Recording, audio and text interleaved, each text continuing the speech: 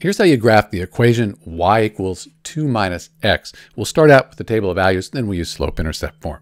So for y equals 2 minus x, we can put any value in for x, then we get a value for y, and we can graph it. That'll be on our graph here. So let's start out with 0. You can use anything you want, but I like 0 because 2 minus 0, though that's just 2. How about x is 1? 2 minus 1, that's just 1, and let's put 2. 2 minus 2 is 0. So these are the points we're going to graph here. So let's see. We have x is 0, y is 2. So x is 0, y is 2, right there. We have x is 1, y is 1. X is 1, y is 1, and then x is 2, y is 0. X is 2, y is 0. There's our line. Let's put a line through it. And that's the graph for y equals 2 minus x. Let's put some arrows here to show it goes infinity, and that's it.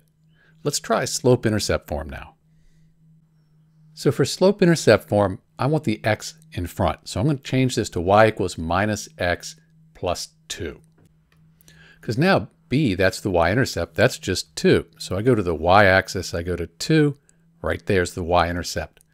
Then from there, I can think of negative x as negative 1x, same thing, or even negative 1x over 1, still the same thing. But now I can call this rise over run. So rise is negative 1, run is 1. And I can go to that y-intercept, and normally I would rise 1, run 1. But since it's negative, I need to go down 1, run 1. From there, down 1, run 1. You can keep going, down 1, run 1, and all these points are on our line. And it's the same line as we got before for y equals 2 minus x.